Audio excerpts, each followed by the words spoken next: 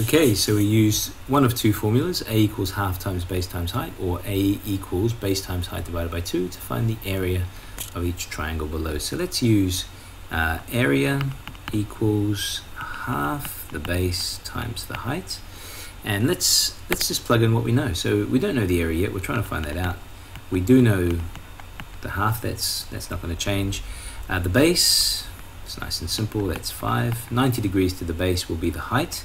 So that's here, and that's 2.5. So now it's just a simple case of multiplying. A half times 5 is 2.5, and 2.5 times 2.5. If that's a little bit tricky, use your calculator. You're allowed to use your calculator, so use it. So 2.5 times 2.5 equals 6.25. So let's write that down.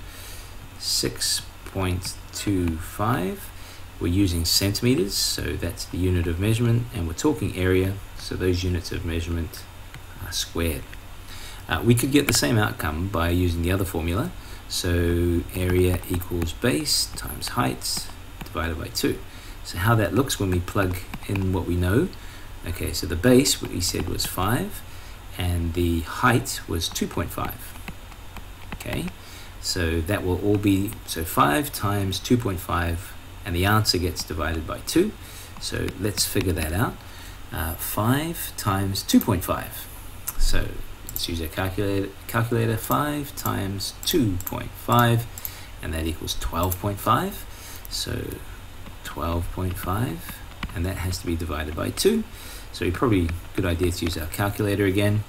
12.5 divided by 2 equals 6.25. So 6.25 centimeters, and area, so it's squared. Okay, so let's try the next one. We'll start with our formula. A equals half the base times the height, and plug in what we know. So for sure, we have a half. The base is 10, and the height, which is 90 degrees to the base, is 8.5. Okay, so let's multiply all that. Half of 10 is 5. 5 times 8.5, let's use our calculator. 5 times 8.5, and that equals 42.5. So 42.5, we're talking centimeters, that's the unit of measurement, and it's area, so it should be squared.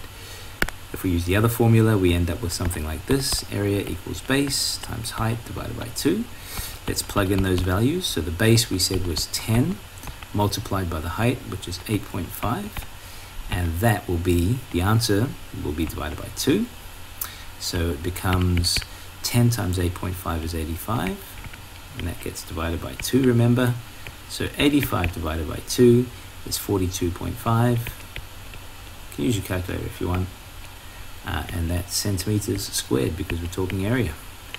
And for the last one, let's use area equals half the base times the height, and plug in what we can find in the diagram. So the base is going to be 9.5.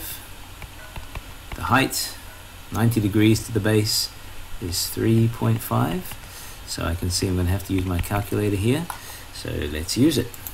No harm in using the calculator. So 0.5 is the half, times 9.5 times 3.5, and that equals 16.625,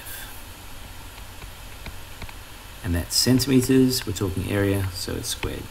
So that one's a little bit more awkward, but let's use the other formula and see how we can work through to the same answer. So area equals base times height divided by 2, right?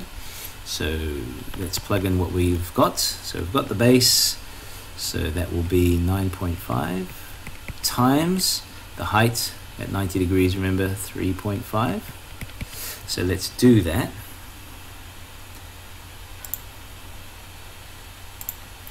Is it 9.5 times 3.5?